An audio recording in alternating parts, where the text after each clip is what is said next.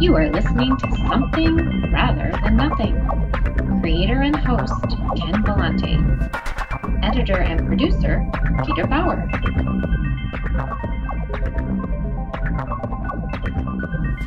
Ken Vellante, want to thank you for joining Something Rather Than Nothing. A quick note about a couple upcoming episodes. Very excited to have Matt Petray, a musician based in Providence, Rhode Island, with his new album, 6 Syllables. And also coming up, really excited about this one, Blair Bathory of Fear House, creating horror content and a lot of cool, exciting short film. Blair Bathory of Fear House coming up soon. In this episode, chat with Mishka Shubaly and super conversation. Start off this episode where I congratulate Mishka on the day of recording on his 11th year of sobriety from alcohol. A great accomplishment, and I hope you enjoyed the episode.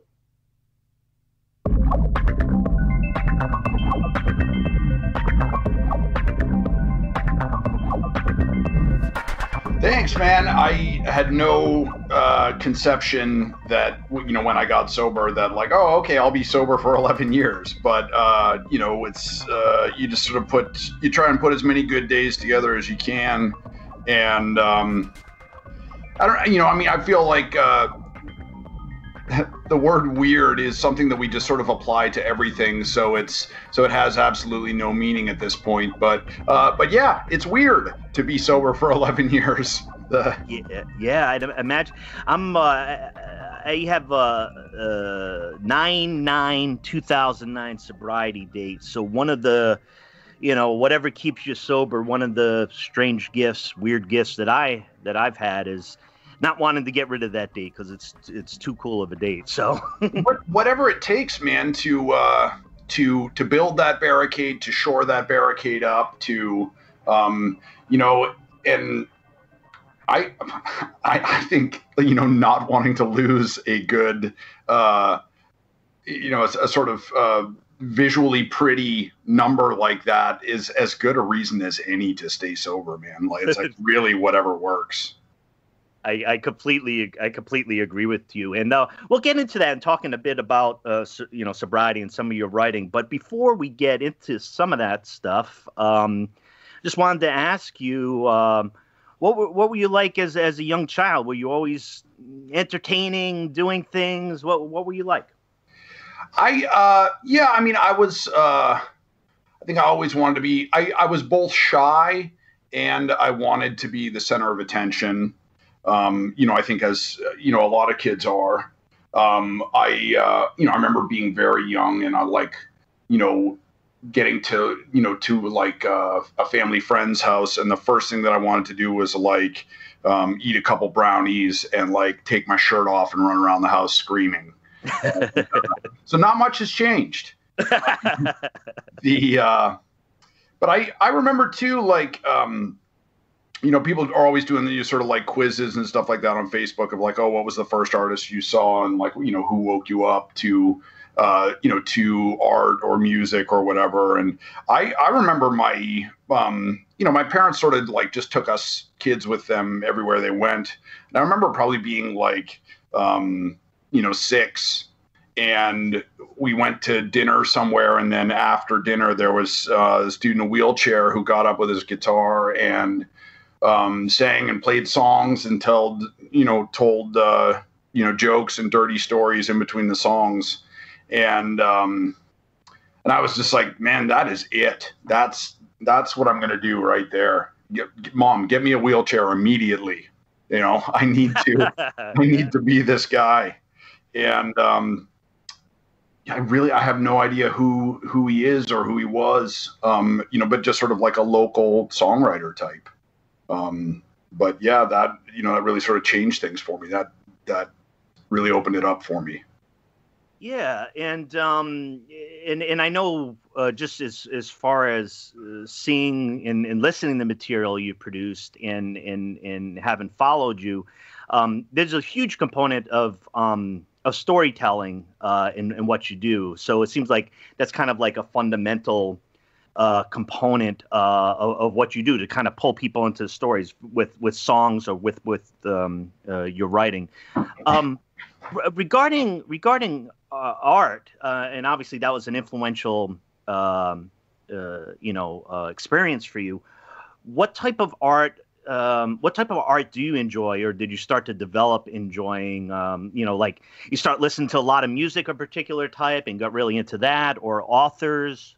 So what do you partake in as far as art? I think early on, I sort of decided that I was going to be a nihilist. Maybe being like 9 or 10 and discovering Guns N' Roses. I was like, oh, this is it. Parents are just full of shit. And the world is stupid. And, the only thing that matters is girls and guitar and getting fucked up, Yeah.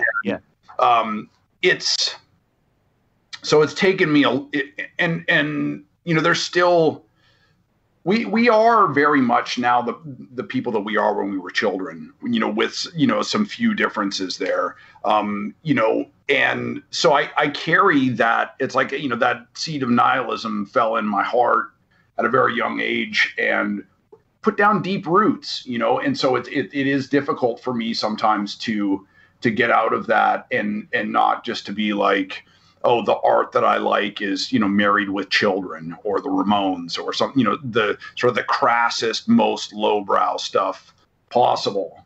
But I was always fortunate to have smart, fucked up, crazy friends. And a friend of mine, Ben Bertocci, went on to become a fine artist and actually runs Jeff Koons art studio now in New York. Oh, wow. And through my connection with Ben and my friendship with him, that's been a sort of a great, conduit for me into art, because, Ben is an effective sort of portal into that world where I remember listening to Gwar and Megadeth and driving around with Ben, drinking beer when we were kids. So when he's in a gallery, there's less resistance there, to go and look at his stuff. And I feel like I have a window into understanding his work through my personal connection to him. And then because I'm friends with him and because I can talk to him about his work and sort of be involved in his work or have a direct dialogue with him about it, art seems less scary or less bougie, less off-putting, as it might be otherwise. I definitely pick up on that, and in talking about you as a writer, I've listened to the Long Run and recently on Audible, Cold Turkey. Which I love that work, and I'm gonna be real here, Mishka, and just lay it out. I really like how you interrogated really important questions. You laid stuff out there. You laid up, expose yourself. This is fucked up. Here's how I got sober. And I know from what you were saying in the book, it's like, here's these crazy ass experiences. And I did this drink and I was extreme in this type of stuff. But, I stopped drinking. And, for me, I look at that type of thing as, whatever works. We're just talking about that. Me getting hung up on the 999 sobriety date for me, good enough. And whatever the program was, AA and outpatient rehab got me sober. But what you do in Cold Turkey, you're talking about your experiences, and you're talking about, this is how I did this. This seems like bullshit to me. This worked for me. This didn't work for me. And this worked for others, and this didn't work for others. And it's a brave stance and definitely controversial, because we're talking about, rehabilitation or a community where, say, for alcohol, AA is, the program. So what was your experience in laying out cold turkey and saying, hey, look, this is how I did it. These are some of the things that I put in place, and, give it a shot. What was that like for you? Well, I mean, I should sort of back up before answering that question and, say that this isn't a project that I wanted to do. This is very much a project that I didn't want to do. And Audible approached me about it at a time when I was broke. And I was like, yeah, fuck it, I'll do it. I need the money. And thank God they did, because once I got it, once I engaged the project and once I really got into it, I found that I had a lot to say about it, and that it was deeply meaningful to me, and that I cared a tremendous amount. So I perhaps went into the venture with bad or cynical reasons. But then once I was there, I was like, it's like you can make a decision out of bad faith, but then you can carry through that decision in good faith, and I committed to do this thing. I need to do the best damn job that I can. And I fucking hate self-help, and I hate charlatans and snake oil salesmen and pretenders who are like, oh yeah, sign up for, for my book and my DVD for $39.95. And then the recurring monthly charge for $9.95 for my seminar. And then you get the tote bag. It's like, fuck all that shit. It's like this profiteering, and it's like, it's one of the things we find that's so despicable right now with the coronavirus, that, the price gouging. And, we find it so repellent when individuals do that, but that's exactly what the pharmaceutical industry does. They find a need and then they exploit it as much as they can get away with, And so it was really important to me to provide the greatest amount of information that I could, to be 100% honest about my experience and what my level of authority is and isn't. And then to just try to give people value for their dollar, man. And that was a big reason why I'm so grateful to Audible, for making the book free for this month, because I said point blank in the book, I don't want this to be the best business is repeat business. I don't want your repeat business. I want you to listen to this book. I want you to be able to use the tools that I lay out there for you. And then I want you to never need me again. There's no guarantee. Addiction is incredibly, it's like trying to clean up an oil stain in a puddle. It takes a lot of work. It's incredibly slippery. But I just tried really hard to tell people to download all the information that I had about addiction, about alcoholism, about getting sober on your own, about recovery. I did give a rigorous interrogation of AA and 12-step and that culture. I think that, the best way you can, I was thinking about this when I was running today, I need my body. I rely on my body. I'm 43, so I don't think I can honestly say that I love my body, but I count on it. I need my body to do shit for me. And because I need my body to do shit for me, I work it hard. I test its limits. Can I do 5 more push-ups? Can I do 2 more push-ups? Can I do 1 more? Can I, all right, I'm going to run to the stoplight. You have to push the limits so that, to keep it as fit as possible. And that's the same thing you need to do with democracy. It's the same thing you need to do with art, same thing you need to do with music, the same thing you need to do with recovery, right? You need to rigorously test the strength of the system, make sure that it's still working. And it needs to, it's like your computer, you have to install the updates. You have to upgrade it, And sure.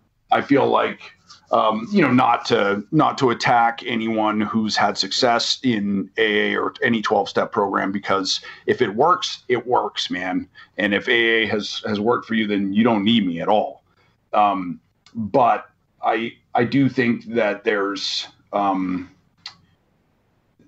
one solution that works for everybody. So I just wanted to add another voice to, if AA didn't work for you, or if you have a ton of resistance towards AA, then here's another way.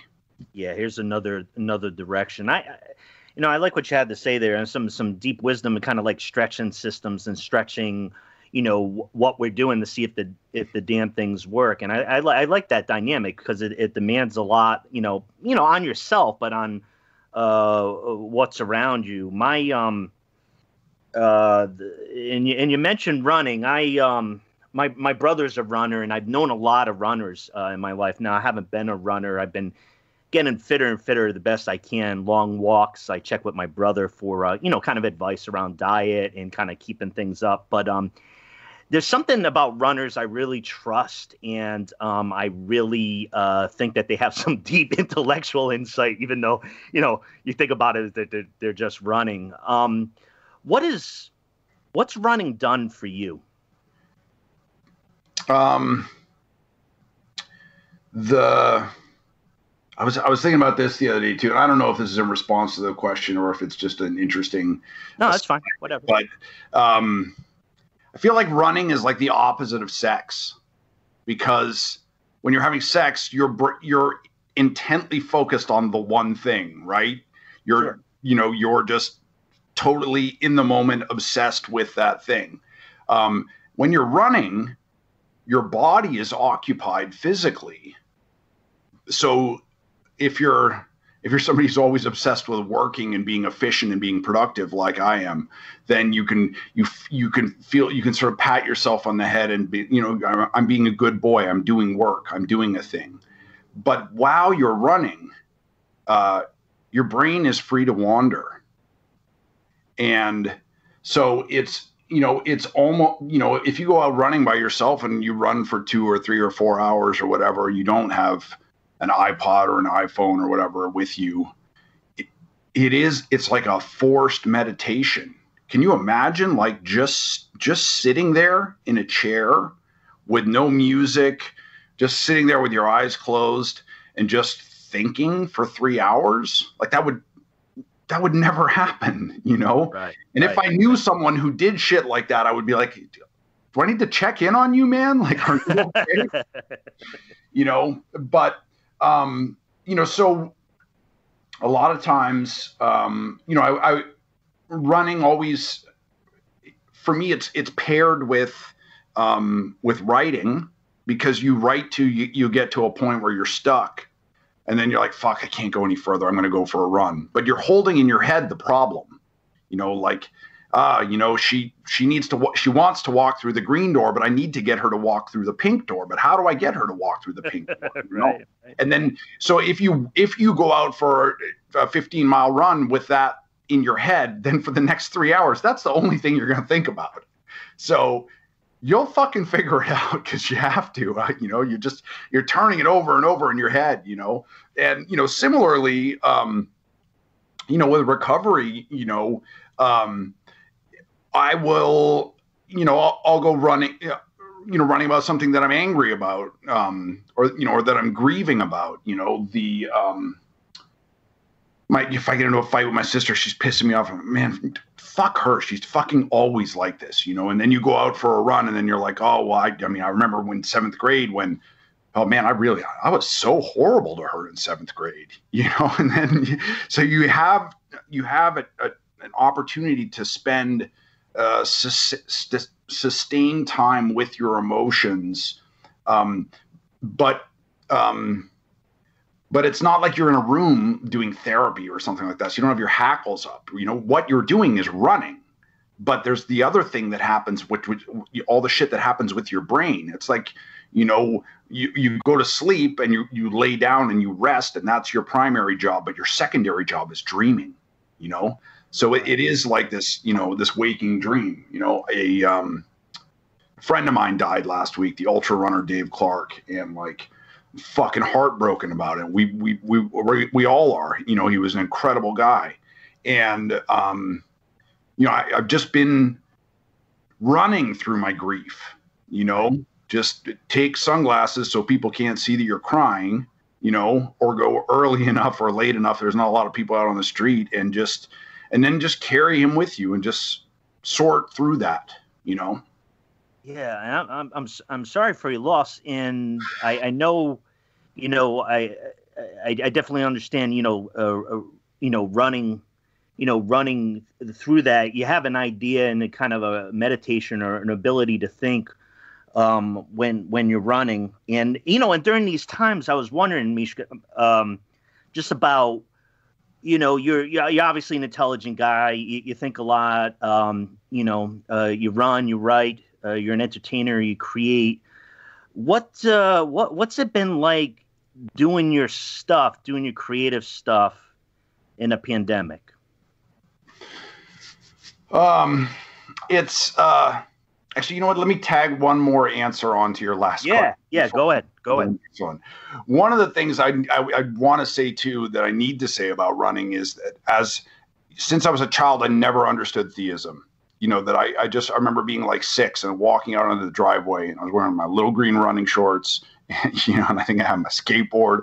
I looked up at the sky and I was like, nah, there's nothing up there, you know, and I could never understand why people were so attached to this concept of there being a God or there being a greater wisdom or intelligence or, you know, design up there. And I always struggled too with, you know, I have a lot of friends in AA, some of my greatest friends, and, you know, they're always sort of like trying to get me to understand the concept of higher power, you know, and it's just, you know, it's something bigger than you.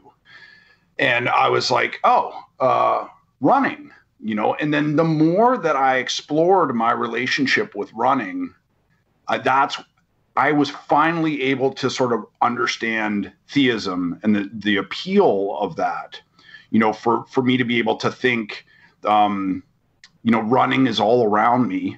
It surrounds me. And whenever I need it, I can just go out and have a direct line of communication with running. And when I need running, I can take as much as I want. There's running is limitless. There's no amount of running that I can take from the whole that will diminish it. It will always be greater than me, and it will always be surrounding me, even if I'm not currently running at the time. You know, so it's on a larger sort of cosmic level. Running, my relationship with running was able to sort of help me parse other folks' relationship with God or gods or spirituality or you know, anything like that. And thanks for bringing that in. I hadn't heard that perspective, or don't recall that. And I think you're right. I think within the higher power question within life, you know, but certainly within AA or that which is bigger than you or that higher power, I think it can be tremendously helpful for whatever reason you're looking at it, and for you to find that great activity of running where you're connecting, of understanding. I call that like the sublime, where something's just bigger than you. You're kind of in like awe and reverence of how big it is. Right. I've always tried to figure out a way of understanding the higher power, understanding what people feel when they go to church. And for me, I have such an emotional connection to beautiful art, particularly paintings. And when I'm in a discussion with a believer, I try to express that is what I believe spirituality is for me. I'm experiencing the sublime. It's impacting me. It's bigger than me. It makes me feel good. It makes me wonder. And you know, I think people experience that in different ways. And, you know, you know, physically and mentally with running, I'm glad you brought that into it. And you felt that when you thought about that or had that experience a bit more, you were able to connect a little bit more with what folks were saying when they're saying AA, higher power, what that is, right? Yeah. It was, I mean, it ended up being, it was a real aha moment, where it sort of, in that moment, I was able to build a bridge to the friends and strangers who had a hard time, understanding where they were coming from or what their attachment was. I mean, I still gripe with AA that the higher power quickly becomes God and quickly becomes a straight white patriarchal, Christian God, because now I'm fucking totally on board with this higher power shit, man. I think it's a great idea, I love it, and now that I was able to see it through running, I see it everywhere. My sister's old dog, she had this chocolate lab she was like fat and she smelled bad and she was just such a beautiful animal. And like, she would just be laying on the floor and I could just look over at her. And the minute that we made eye contact, she would smile at me and her tail would go back on the floor, And if I looked away, like her tail would stop and she would sort of, chill out. And then if I looked at her again, she would just smile at me with her eyes immediately and the tail would start going, And it was just that connection between her and I, and the connection between, any person and any dog, that's another higher power there too, And so it was like, once I was able to see it in running, then I was able to see it everywhere. And I love it. And like, man, that's got nothing to do with the Bible or church or hellfire and damnation and hating gay people. And I was like, come on, man, like right. Higher power rocks,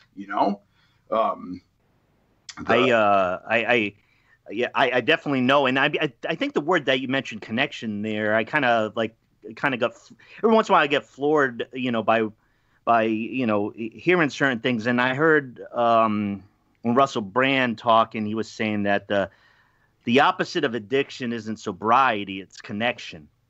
Right. And I that's why I heard that word connection with you. And at first, it's kind of like dropped what I was holding. I'm like, whoa, because so many of us, like in the pandemic, whether we're trying to communicate with people on video or, you're calling up, we're doing a podcast on Skype, or like however we're trying to connect, we're craving connection, and there's something profound, in that.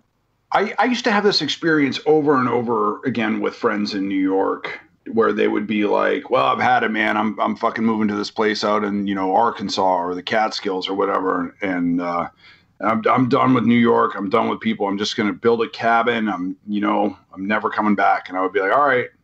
They're like, well, aren't we going to say goodbye? And I was like, nah, like, go have fun, 3 months later, they'd be back and they'd be like, man, yeah, I couldn't fucking hack it, man. I'm like, yeah, no, this is the worst thing about being a human being is we need each other, Yeah. And that's one of the things that's so terrifying and so horrifying with the pandemic is that we need people. We need each other and not just the fucking pizza delivery guy. We need all the different sort of contact and connection that we have with all the different people that we see, during the course of our day.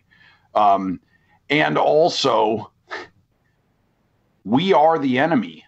We are the disease. It's not the Russians and it's not China and it's not invaders from Mars. It's the invisible boogeyman is, a viral agent that's carried by other human beings. So the very thing that we need the most, the thing that makes us human, is also the thing that could make us incredibly sick or cause us to lose our lives or carry, my greatest fear is, getting it and not getting particularly sick and then giving it to my mom and then it killing her. Right. Very, very, very real fears of the vulnerability. And I think, what you said is really important. Hadn't quite thought about it in that way, just in the sense that, there isn't an external, country or planet or, some supernatural aspect to it. It's something that human beings are, sharing,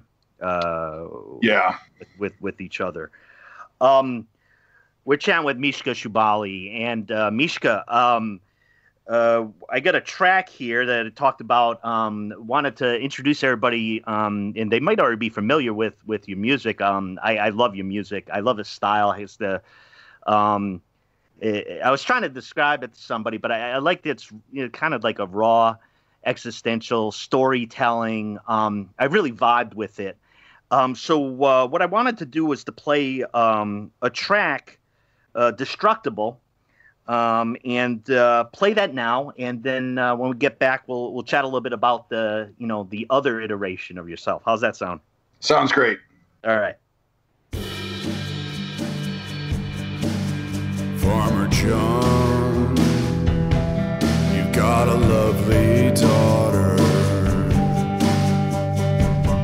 Green apple conditioner like blood in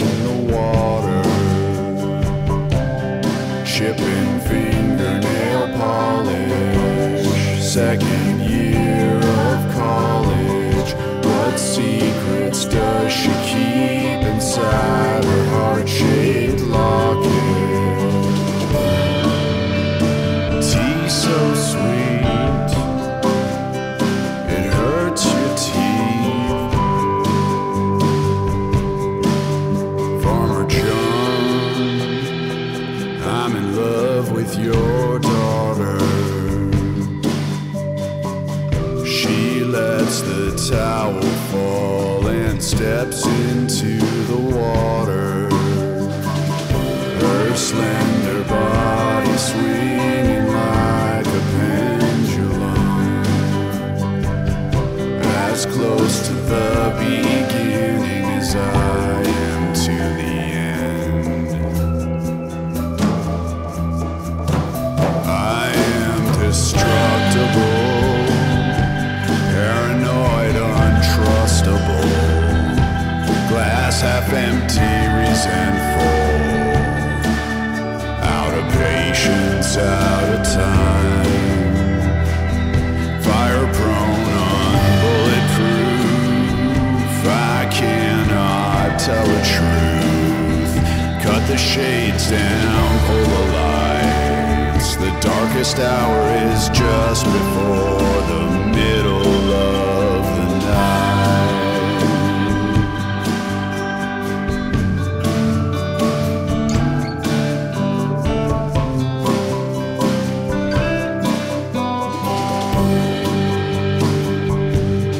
When the child bride jokes are getting tired,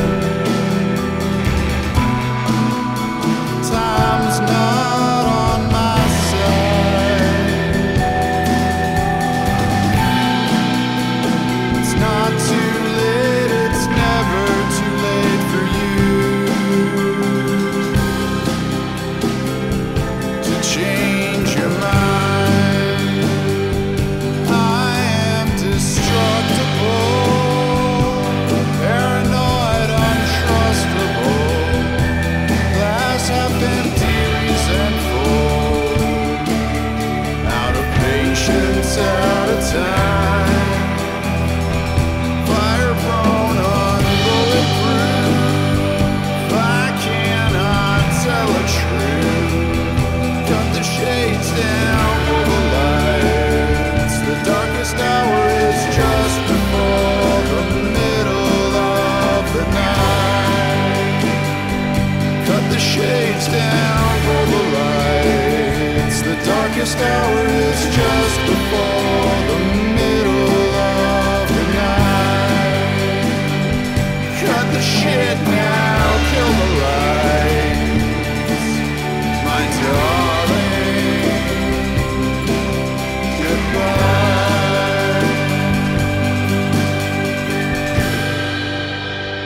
Thanks for writing that song, Mishka. I wish I didn't have to. It's Destructible off the album When We Were Animals, correct? Yeah. That's Yeah. it. Yeah. It's So funny because it accidentally lined up, perfectly with what we were talking about. So I sort of took an inversion of, indestructible, and just said destructible, to talk about human weakness. Sure. And one of the things that I always say out of the gate to my writing students, is that they all come in there and, I just say, look around, like, no, seriously, look at the other people in the room here with you. We've all shit our pants. We've all pissed the bed. We all carry a terrible secret where, you know what I mean? And yeah, this is, and let's not try to gloss over this. This is what makes us human beings. This is what makes us who we are. To keep it secret, to keep it private, is to grant it power. And what we're here for is to understand, and it is by going into that stuff and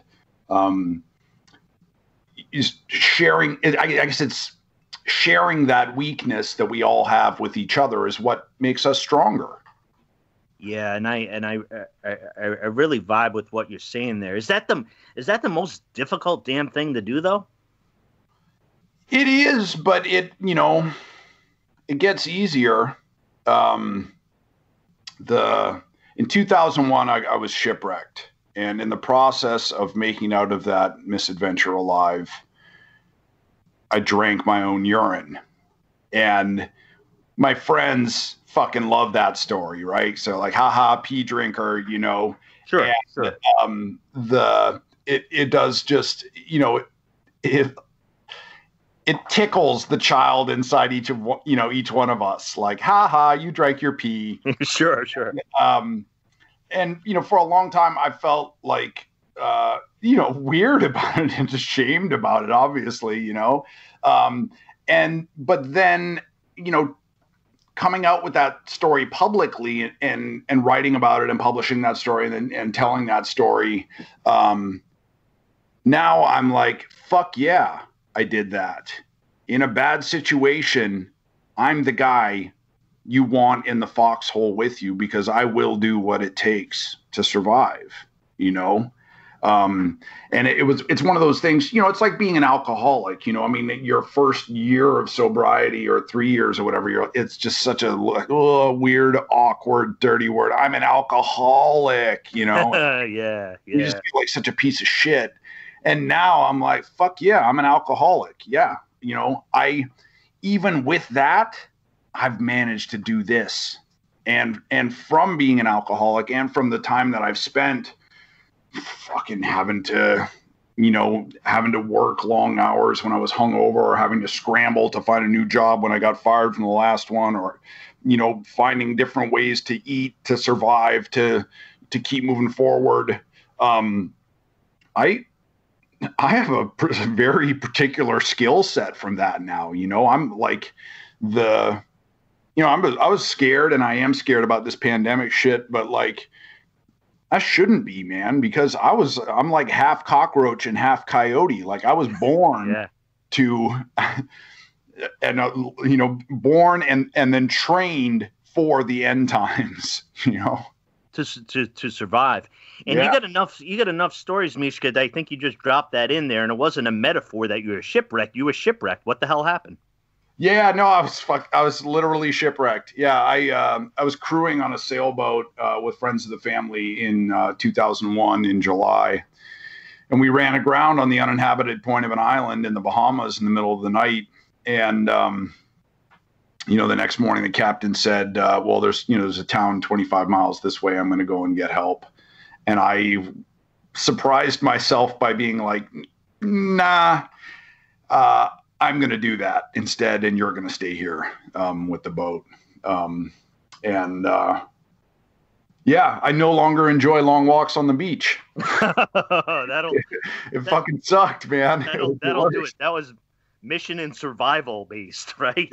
Yeah, absolutely. Wanted to ask you a question about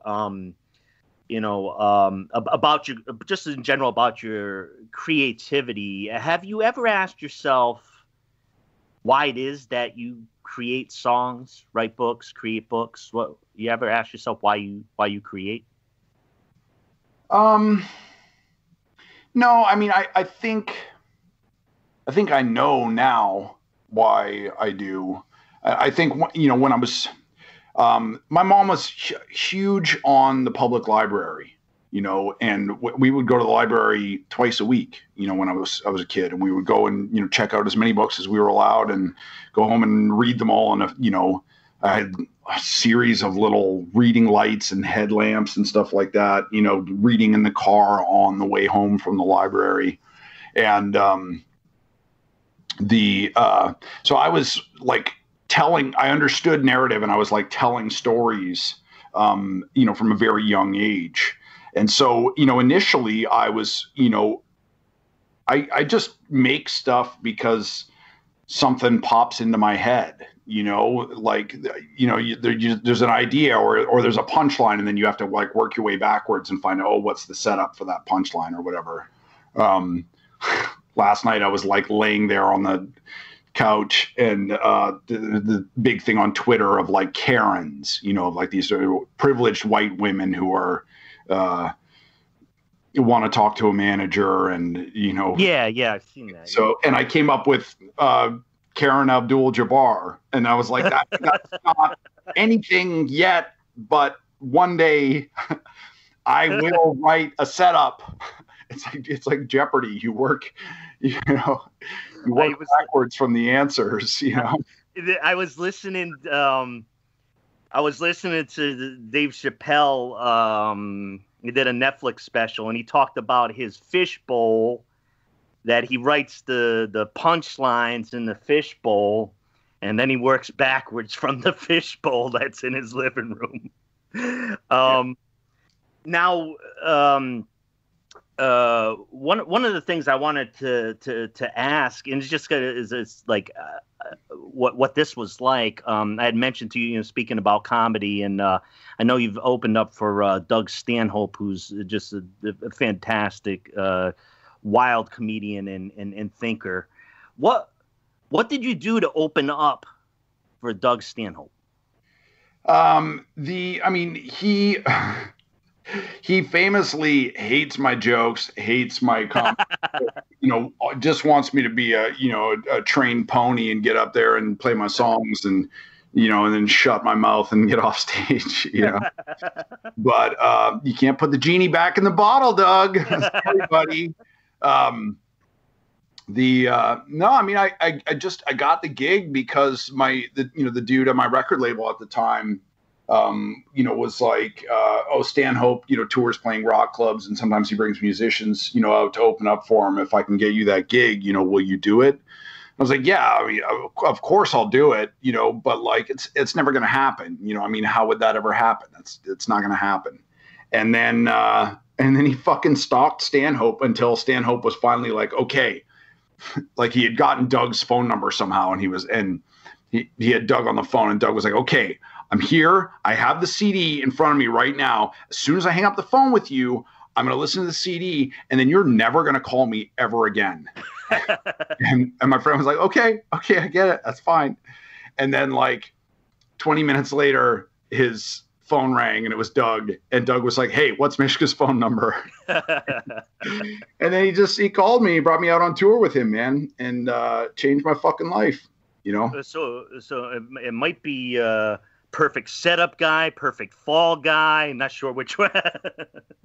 Yeah, I definitely felt like I was, his whipping boy at times that they're out on the road. But, I think it came from a very genuine place, for him, that like when we experience something, it's like, oh man, you got to try this, or you got to hear this band, or you got to see this movie, or you got to read this book, or you got to see this painting, or, we take so much of our enjoyment in this world by proxy. I remember doing a tour with a couple of bandmates who hadn't driven through the country an endless number of times, and driving through New Mexico, they were like, what the fuck is this place? And I was like, oh yeah, New Mexico is so weird, man. I fucking love this place, but had I been driving through by myself, I wouldn't have remembered the New Mexico. Sure. Cool. Sure. And you played you played music, right? I mean, you played your songs, and did you try to tell a couple jokes or? Well, that's the thing is like when I was first doing stuff with Stanhope, I was mostly just playing the songs, and then I'd have a little one-liner or something like that in between the songs, for going from one to the next. And but then getting Stanhope's blessing, he's such a cult figure, and he cut such a large shadow in underground comedy that then then he was like playing my music on his podcast, and that won me a whole new crowd and a much larger crowd. And then those people would invite me to come and perform on their comedy shows. And then, I was performing with a bunch of sort of like open micers. And I remember like seeing them and hearing their jokes and thinking like, man, I'm funnier than this, and for the longest part, it was just nonfiction. It was just funny or embarrassing stories from my life. And then, one time I wrote a joke, and then at a show I was like, all right, fuck it, I'm just going to do this joke. And I did the joke, and it fucking killed. And I was like, oh shit, I guess now I'm doing that. And then, yeah, it's a slippery slope, man. Be careful. You could wind up a comedian too. Hey, well, and thanks for, thanks for all your writing, all your work, the jokes, the music, just incredible stuff. I got one more question for you, and then I kind of want to open up and just kind of let folks, tell folks how to connect to all your great stuff. But the big question is, why is there something rather than nothing? I think there is something because there is nothing. I don't think there's any order to this world. I think the only order that we see is the order that we impose on the world. And so I don't think the world in itself has any intrinsic meaning. I think we're just sort of like born onto this ball hurtling through space, to live and eat and fuck and die, and it doesn't mean anything. There's nothing inherently meaningful to it. However, we have brains that are too big and too small. We have brains that are large enough to record every trauma that's ever happened to us, but brains that aren't big enough to figure out how to release that shit. You sort of carry it with you. And so we find ourselves compelled to see meaning or to see an order. And 43 years old, the only way that I've found to make sense of this fucking senseless world is to love people, to love dogs, to love cats, to love old guitars, to connect with people, to make a joke with the person making your coffee or whatever, or the person you're making coffee for, try and get people to laugh, try and have that, there be some kind of connection, and to make stuff, to make something, I think the only response to nothing is something. When you're given a blank chalkboard or a blank canvas or, a hole in the ground, you got to put something in it. You got to put something on it. You have to, even now, if I'm walking by, freshly poured concrete, I'm going to stop and write something in it, maybe not my initials, but we have that, that spirit. Yeah. So I think we're just trying to make sense of it. We're trying to make it mean something. And if we try to make it mean something, it means everything, dude. It's so fucking meaningful. Yeah. Thanks for that, Mishka. Mishka Shubaly. How do folks find you? Obviously, I've hinted. You got your music. You got some stuff on Audible. I know there's some stuff on Amazon. Can you just lead listeners to come in contact with you and your works? Well, I'm the only Mishka Shubaly out there. So if you Google my name, you'll find me everywhere. I'm at Mishka Shubaly on Twitter. I'm at Mishka Shubaly on Instagram. I have like an official page on Facebook and a personal page. I'm on Spotify. If you search my name on Amazon, you'll find all my writing. My audiobooks are all on Audible. Yeah. And you're on Bandcamp too, right? Yeah, I'm on Bandcamp. I'm on Spotify, Google Play. I have Venmo, Cash App. I have every single way of getting my music to you, and every single way of accepting a tip or a T-shirt sale from a drunken patron in a bar. That's survival, man. That's what you gotta do. Well, thanks for that, and I appreciate, and I deeply appreciate that. Part of the reason I do the program and reached out to you, Mishka, is that obviously about the sobriety, my own personal journey, but I really enjoy your honesty, talking about the human condition, and writing, singing, telling those stories. Doing all these things that you do. I just want to let you know that work's important. And I think another component that I like about it is that it jostles me. And I'm always interested in thinkers, in creators who jostle us in order to think fresh about it, question things. And you certainly do a lot of that. So I'm just honored that you've spent the time on the Something Rather Than Nothing podcast. And I just want to let you know I really appreciate you and your time.